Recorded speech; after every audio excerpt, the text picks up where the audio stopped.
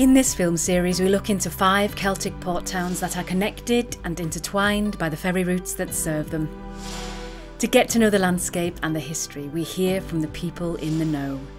We meet up with 4 local characters: County Councillor Josh, local historian David, local librarian Yoriko, and Heritage Centre volunteer Marilyn. We hear of their passion for heritage and how their love for the place they call home is shaping the future. Welcome to Ports Past and Present, Pembroke Dock.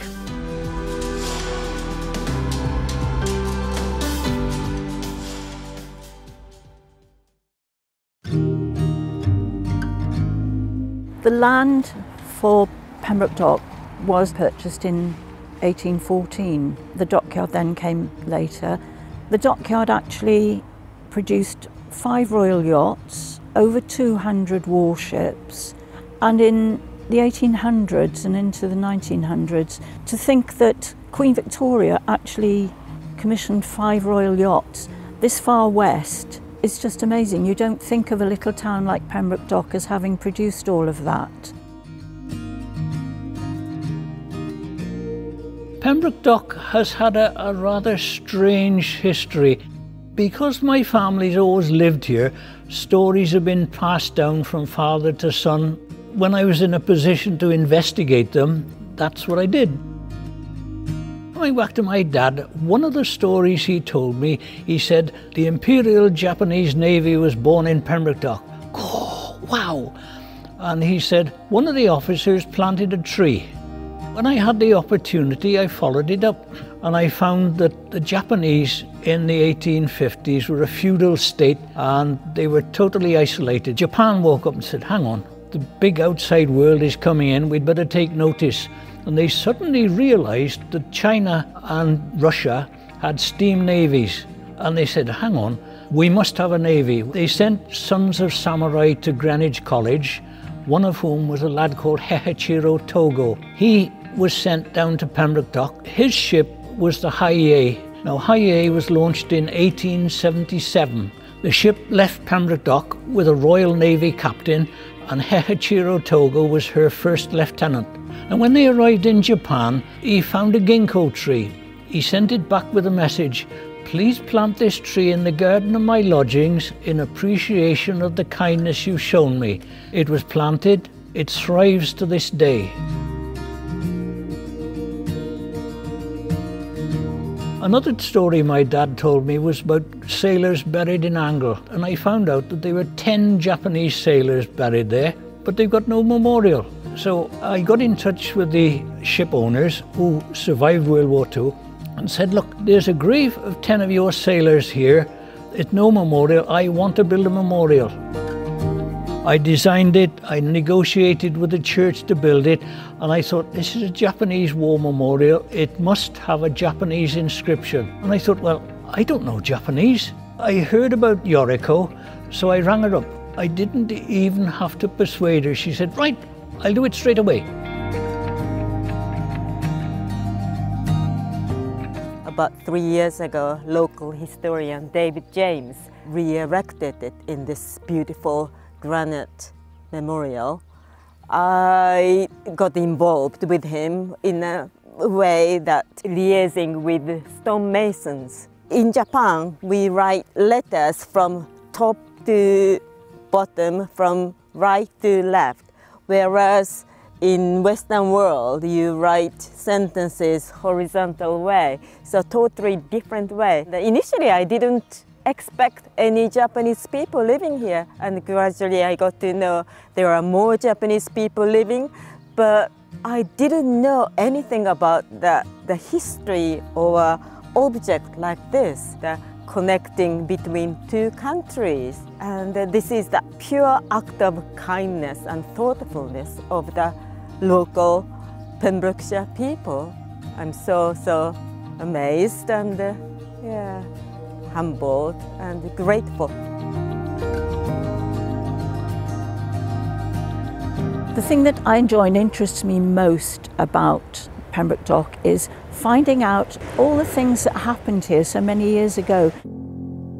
The Know Your Street project of Pembroke Dock was set up a few years ago, basically just to tell people about the street that we lived in, its history, the people who lived there in years gone by. And it seemed such an interesting project to get involved in that we just went along, not realising that our street was one of the longest streets in the town, as we later found out. I suppose you could say it's like a family tree for the whole street. It goes back to 1891 and a census in 1901. And it's interesting in as much as so many families live together, the extended families, mother-in-law, father-in-law, brother-in-law. Well, in the case of my family, just up the street, they had 6 children in the cottage. Certainly an insight into how things were years ago. I wanted to do this partly to protect the heritage and the history, but also my own history, because my grandfather's brother came to live in this street in early 1900s. I love the thought that some of my relatives actually walked along here when going into work in the dockyard. An uncle who was a blacksmith, his 2 sons who were shipwrights, they all walked along this street along with probably hundreds of other people over the years. Children waiting for their fathers to come out, or walking in, perhaps on a Sunday going to the dockyard church. All these memories, all these thoughts, these ideas, the stories, it's absolutely wonderful. It's all untapped really. There's so much more, not just what's happening today.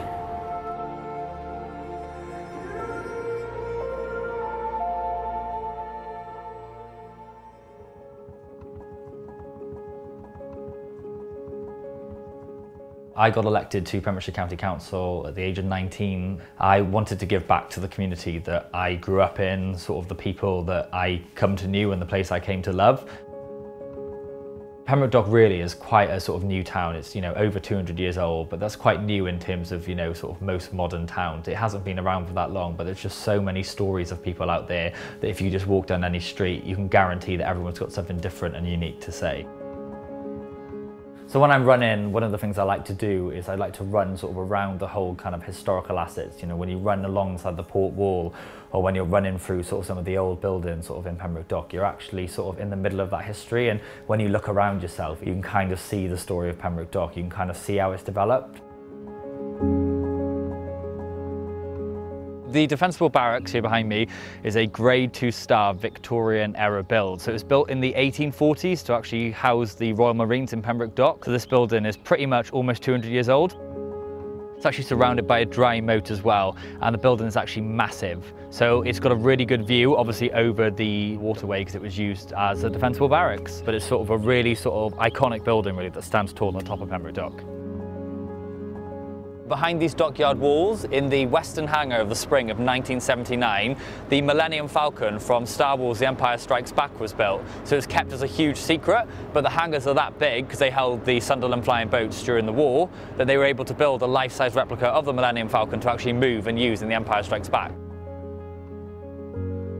If you look at Pembroke Dock and kind of where it grew, imagine it just grew in the port and then slowly expanded from there. And when more housing was built, when more people were needed, that's when it grew out and out from there. The port, I think, is kind of the heart of Pembroke Dock. You still have this established town that kind of had grown and grown. And I think despite all of that, you've still got the port at the heart of it. And even today with the ferry terminal and still with people passing through, whilst things have changed, you could probably argue that they haven't.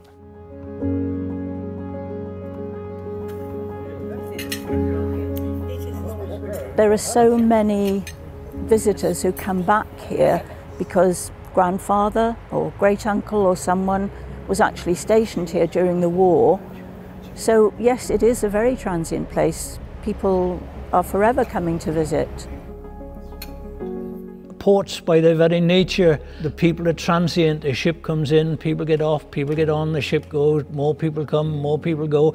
So it's very fluid, but it's an interesting place. I think in the last few years, it's starting to find its own spark of vitality, and this is something that people like me and a lot of other people are trying to stimulate, Come and see us, you don't know what you're missing.